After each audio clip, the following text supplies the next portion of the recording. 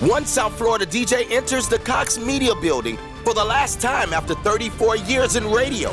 But just before doing so, he didn't hesitate to give our cameras an exclusive tour of the very building he began his career in some 34 years. This is Cox Media Building, the house of 4 radio stations, WEDR 99 Jams. We have Party 97, EC 93.1, and Hot 105. Once all the traffic goes away and the sun goes down, most South Florida radio stations turn up on WHQT, Coral Gables, Hot 105, and that's when we all hear this. How you doing, love? I'm Freddie Cruz. Hope you had a wonderful day today. Carly has retired from employment with the United States Postal Service after 31 years of service.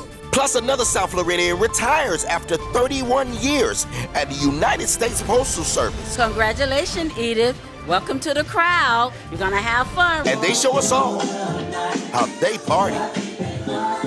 Plus the date that Freddie Cruz signed on and a unique date that Freddie will be retiring. The two are similar. They have a whole lot in common. Now, a lot of people are sad that Freddie Cruz is retiring from Hot 105's Quiet Storm. But have no fear, there's another Freddie Cruz in South Florida. My message is for the city of Miami Police. Is there a connection between the two to keep us all safe?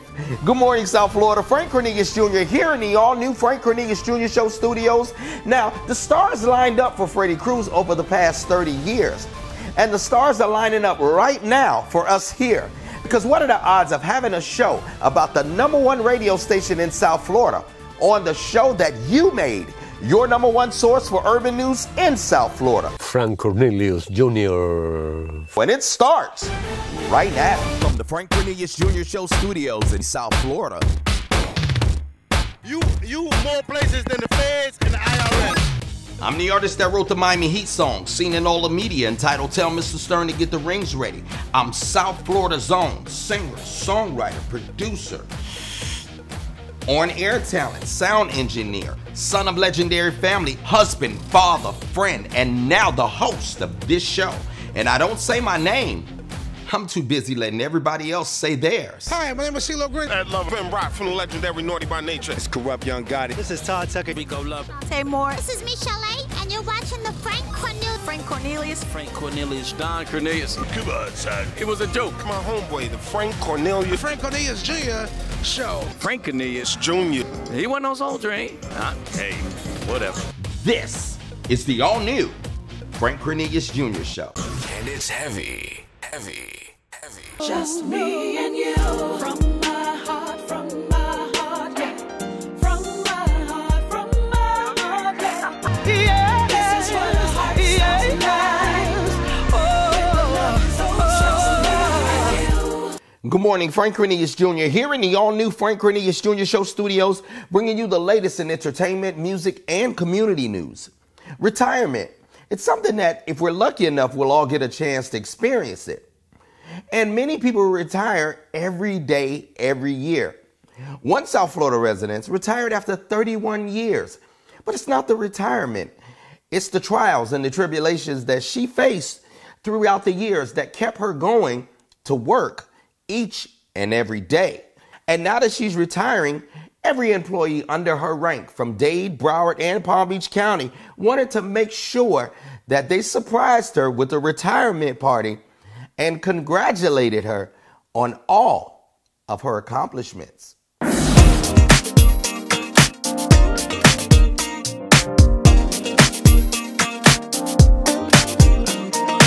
Now, as many of you may know already, I'm a little too young to retire.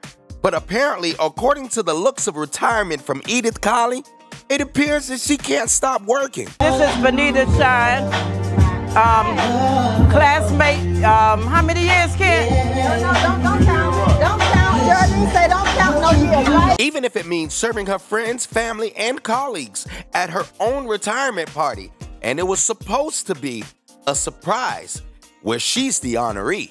So while she couldn't stay still, many of her guests came to our table to make sure that they expressed their well wishes. Honey, I love you. Congratulations, Edith. Welcome to the crowd. Now, we're getting ready to do some traveling, so I hope you're ready to roll. I love you, and I'm glad you're in my I'm here to celebrate with you, and I hope you enjoy. I've known the host or whatever it's called for quite some time. I remember back in the days when they used to call me and my brothers and my niece Mr. Dean, Missy Dean. Hey, Mommy. Congratulations on 31 years with the post office, and I'm so proud of you. And after that, the 1975 class president, David Newby, presented a Hollywood Hills High School proclamation. December 25th, 2018. Edith Colley Day. Then it was time to do what she's been waiting to do for over 30 years, party. There's nothing like growing up with family and friends until the very end. Much congratulations to my home gal. Much success. Congratulations on Edith on your retirement. May you enjoy your retirement. Live life to the fullest, or as you say, definitely live your best life. Do all the things that you want to do from this point on. And speaking of the United States Post Office, it's to my understanding that they're hiring. So while she walks away from a rank might be yours. So log on to our website that's on your screen right now, and there's a link to how you can be a United States Postal employee. Heartbreak. Your love is not easy to replace. No matter how much time it takes. Today we face heartbreak.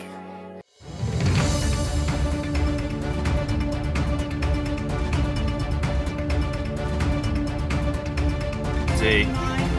8, 7, 6, 5, 4, 3, 2, 1. Now, for as far as I can remember, radio has always been around. Whether it's information, new music, old music, you name it, radio hasn't gone anywhere. And it doesn't look like radio will be going anytime soon. Now, as a DJ myself, we looked up to people like Chico the Virgo and Joe Fisher and James T. And we always found ourselves somewhere around the radio. Well, one South Florida DJ, he spent over 35 years with the stars lining up for him and his radio career. And he found himself not only going on the air Thursday, January 10th in the early 80s, well, now some 35 years later, he's retiring Thursday, January 10th.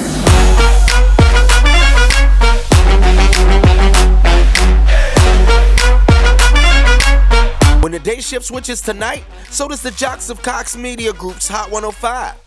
So as Big Man Kelly, who is sitting in for Big Lip Bandit and Shelby Russian, holds it down, he gives us a little insight of what Freddie Cruz of the Quiet Storm gave to his 30-year career.